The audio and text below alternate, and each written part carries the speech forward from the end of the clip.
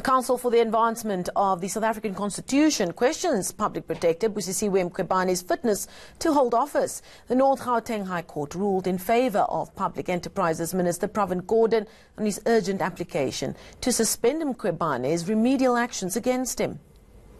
Calls into question the rationality of the behaviour of the public protector, firstly in issuing substandard reports, and secondly, seeking to go and defend them in the courts when it's quite clear that there was very little prospects of success.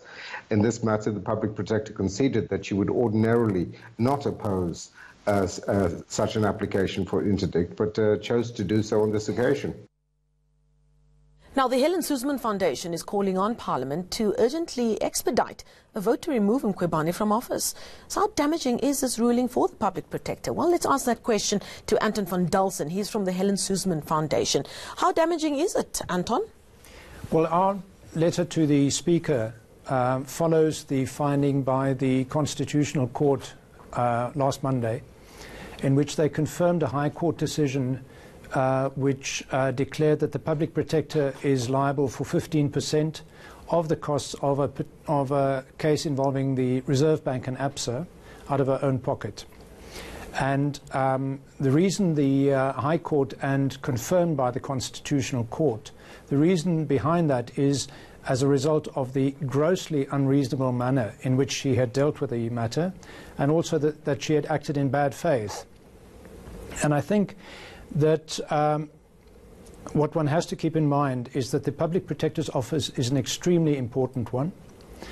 And at the same time, in making a public office holder personally liable for court costs is something that the courts almost never do. It's only the second case that I'm aware of.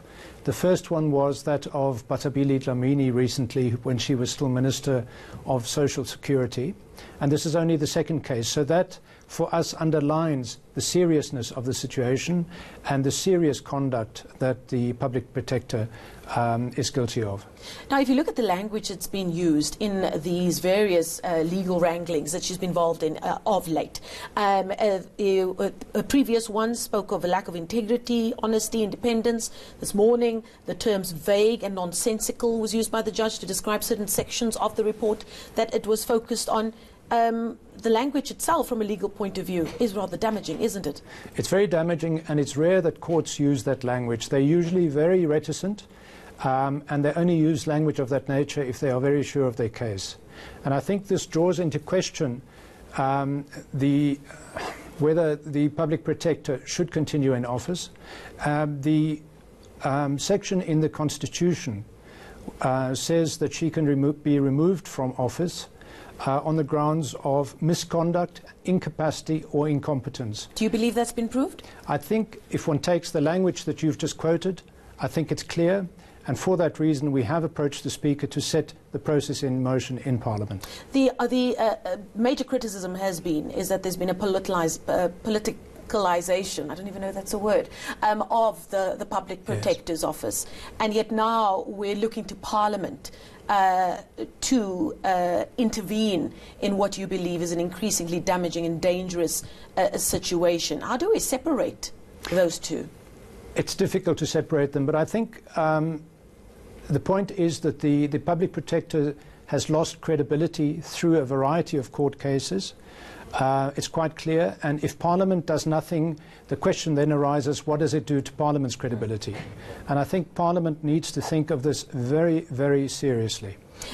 There's also these cost implications that you spoke of, not only the fact that them separating the individual from the office, making a point in itself. There's also just the basic cost of it, and we're already dealing with an institution that for years has said they do not have enough money to do their job. Certainly.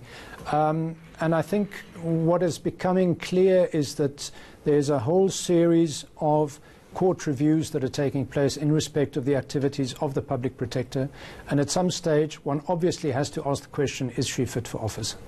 Do you believe that there is now a pattern that you can see in the kind of cases and complaints that she's taking on? Not a pattern, but I think they all conform to what I've just mentioned, what the Constitution mentions as the criteria for the removal of a public protector misconduct and incompetence.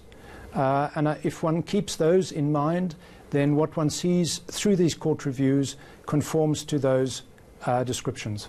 We're going to leave it there. Thank you so much. Anton Van Dalsen is with the Helen Suzman Foundation. Thank you so much for your reaction to that lead story of ours.